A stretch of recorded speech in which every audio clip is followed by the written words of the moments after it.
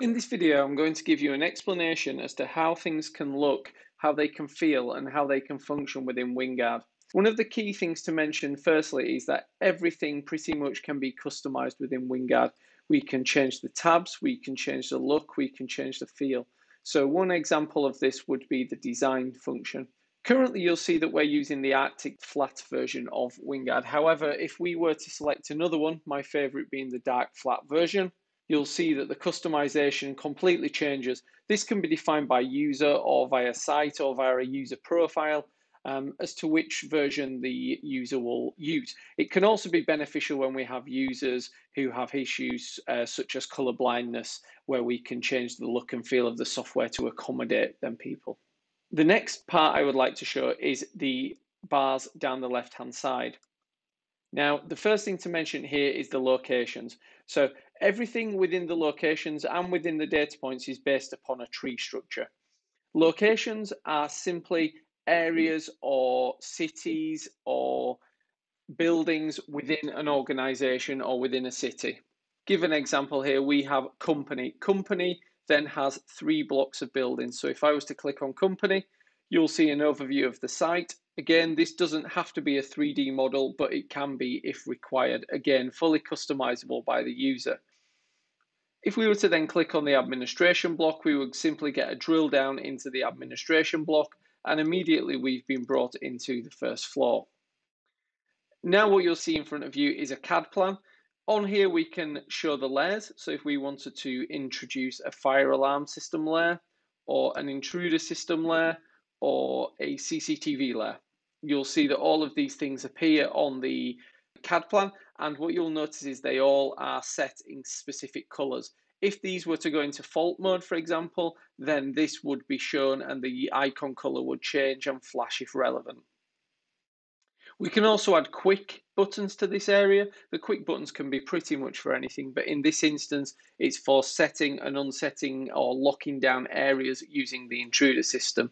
So if we were to click unlock within an area, you would see how that unlocks. As I said, all of these functions are simply tree structures, and it allows the user really simplistic access, and most people are very familiar with the tree structure. Below the locations, then we have the data points. Data points, as you can see, again, using a tree structure, can be drilled down into company or into retail, and then we can see the cameras within these different environments. Again, these would be broken down based on the customer location structure.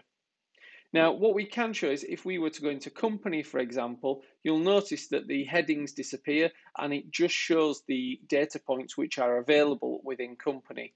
If again we were to drill down further and say just the first floor, we would see the list shrink again, and down here the data points will be just shown for within that first floor. So the filtering is made really, really easy for an operator perspective.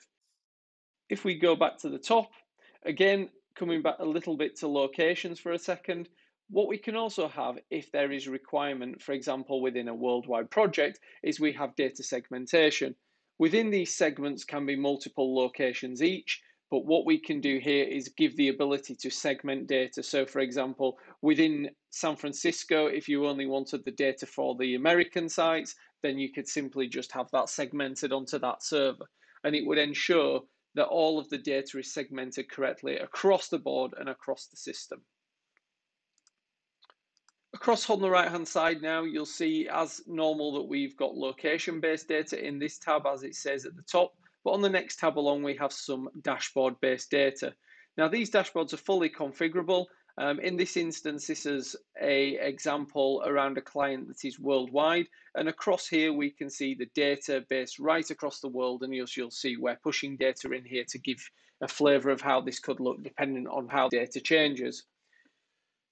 If we drill down into one of the sites, what you'll see is a little more data on this particular site, the event types, the percentage of events for the whole across the sites, the reaction times of the operators, and the completion time. Now, this is just data that's selected for the specific site. However, this can be changed at random depending on what is required. Also, what we have here is the ability to use GIS. And within this, we can use a series of different types of maps from Google Maps and soon to be OpenStreetMaps and Esri.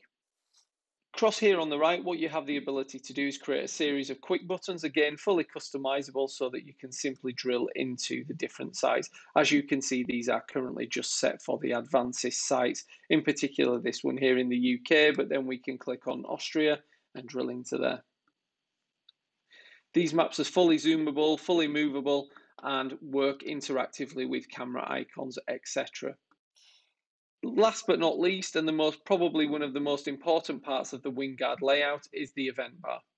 The event bar is customizable, so you can have different tabs along the bottom to define the different areas that you would like to cover, i.e., for example, if within message you just had access control events, then you could quite simply just call this tab access control, and only access control events would be shown within that tab.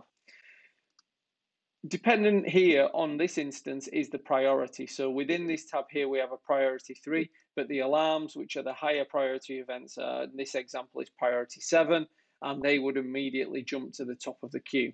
What I'm going to show you here is just how an event would look within WinGuard. Now, this again is fully customizable.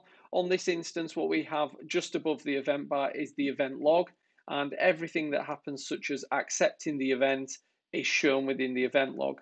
We also have attachments, which allows for things such as video clips, documents, still images, all to be attached into this section. We also have bookmarks. Bookmarks can be automatically created to allow quick review of footage. And up here, as you can see above that, we have the CAD plan of the site, but we also have some quickly embedded CCTV images so the user can get a quick overview of what is happening at this current point. Again, we could also have a secondary graphic, which could be a more drilled down version of the CAD plan to give a deeper in-depth view of where the perimeter has been broken in this instance. Across on the right here, we have the workflow data. This is the static workflow data across on the top here. However, below that is what we refer to as our dynamic workflows.